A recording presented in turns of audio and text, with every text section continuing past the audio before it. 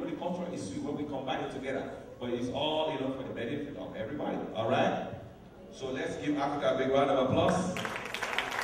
Wherever you are in Africa, be proud of your background.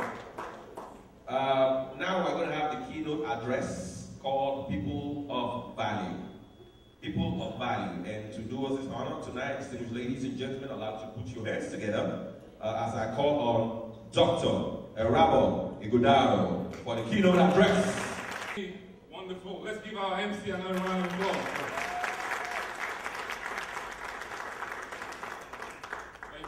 Thank you very much. I don't know why they have me as the keynote speaker, but I want to thank Mr. Kennedy for the opportunity and for him and the organizers of this program. And I want to commend our young people. It was a pleasure and joy just seeing our young people do their thing. Let's give them a hand. Let's give them a hand, please. See, I caught them all those days. No. I want to recognize my good friends from the Delu. I was with them earlier today, and they're busy folks. They do African dance. Let's give them a hand, please.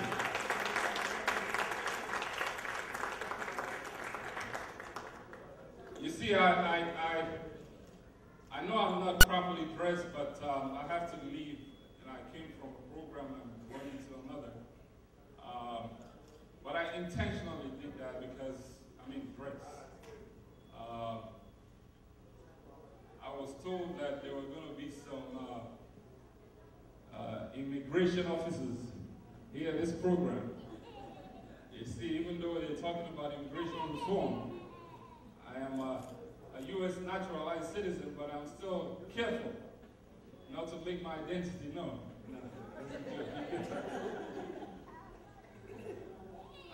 I say that in a humorous way, but I think it underscores the point that we ought to be able to navigate this terrain that we're in. We're in a foreign land, and most of us have been here for a long time.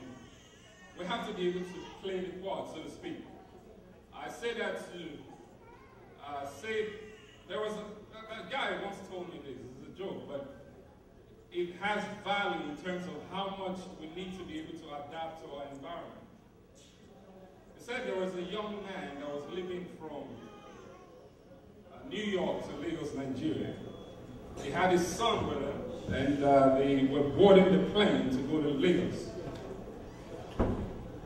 And on their way to Lagos, on the air, the pilot came on the air and said the plane was going down. That in order for them to be able to land successfully, they will have to offload some luggage. And they did that, and the pilot came back on the air and said, the plane is still going down. In order for them to be able to land successfully, they're going to start throwing off some people. And that in order for them to do it equitably, they're going to do it alphabetically. So they're going to start with the letter A. They're going to throw off all the Africans on board. They threw off all the Africans and the plane was still going down. Remember, this young man and his dad are still on the plane. Nigerians going to the continent. And the pilot came back on the air and said, the plane is still going down, we're going to go to the letter B. They threw off all the blacks. Threw off all the blacks and the plane was still going down. The pilot came again and said that we're going to throw off all the colored folks. They threw off all the colored folks and the plane was still going down. The pilot came on the air again and said, all of the Negroes. They threw off all the Negroes and the plane was still going down. And the young man asked his dad, said, Dad, why are we still on this plane? His dad whispered to him and said, son, today we're going to be Zulus.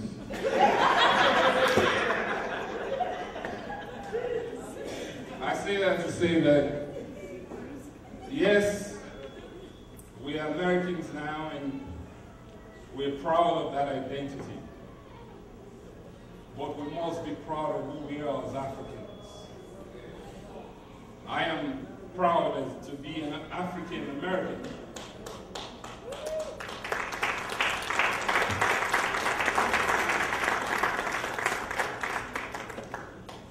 There is I know we're in a serene and church environment, but there is a scripture in the Bible that talks about, in the book of Joshua, God told Joshua to, when they were crossing the Jordan River, he said, I want you to identify 12 men. Ask them to pick 12 stones out of the Jordan River. That whenever the history is written, and when anybody asks, why did they pick the stones? What mean ye these stones? That the generation that will come after would say that the children of Israel crossed the Jordan River on dry ground. So I don't take it for granted that we're celebrating Black History Month. You see, in 1926, Dr. Carter G. Woodson put together what he called the Negro History Week as a part of his own idea to continue the celebration of Black history in this country. And that has evolved to become what we know now as Black History Month.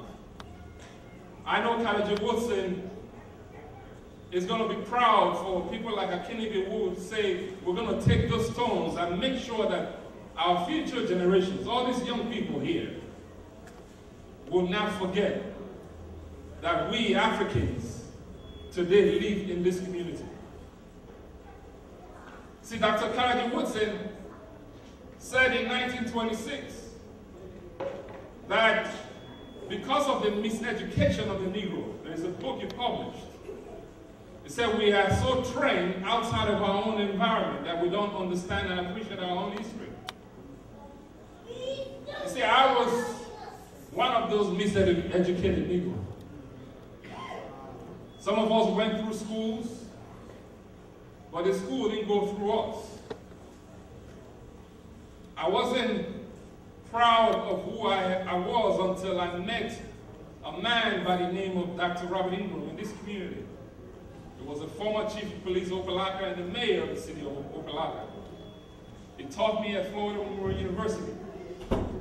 And when I met him, he introduced me to the book, The Miseducation of the Negro. And in that book, one of the favorite quotes from Dr. Carter G. Woodson, he said, if you control a man's thinking, you do not have to worry about his action. You don't have to tell him to stay here or go yonder. You don't have to tell him to stay back door. If there is no back door, he will cut one for his own benefit. His education makes it necessary. Some of you may not understand what I'm saying, but some of you that went to school in Nigeria, like I did, I went to primary school. Bless you. In Benin, Nigeria. And in school, I remember they used to tell us not to speak our native language in school. And actually, they fined us as students for speaking our language in school. I look back at it now and say how absurd it is that we were miseducated from who we were as a people. I'm going to leave you with three things. I know we're here to celebrate Black history. We have a rich history that ought to be celebrated. As we begin to look at the documentary, there are two things that struck me. And I pray that I missed something in that documentary. One is that the history of Africans in America did not start with slavery. I hope that was made clear that documentary. If you look at the history, even when Columbus in 1492, there were Africans that were with Columbus when he was exploring the world. If you read the book, The African Intellectual Heritage, Dr. Carter Woodson talked about it. And a gentleman by the name of Walter Radley, he was from Trinidad. He wrote a book, a seminal book called How Europeans Underdeveloped Africa. It's a great book. You need to get it. And it talks about all of the Africans that came to the New World before 1619. There were Africans not only in America, there are Africans in Mexico. They're called Mexico. Look at the pyramids that scientists have looked at it. The same pyramids that we see in Mexico, same in Giza in Egypt, all over the world. Even in China, in India, there are blacks all over the world. What they call now, they call them the untouchables in India. So we don't understand the true value of our history. So the first thing I want to leave you with is for us to know ourselves. The second is connected. It's for us to like who we are. And I think that is what this theme, people and values, is all about. I'm going to read a quote from Merriam Williamson that I think underscores what I'm trying to say about valuing who we are. She wrote this a long time ago. He said, our deepest fear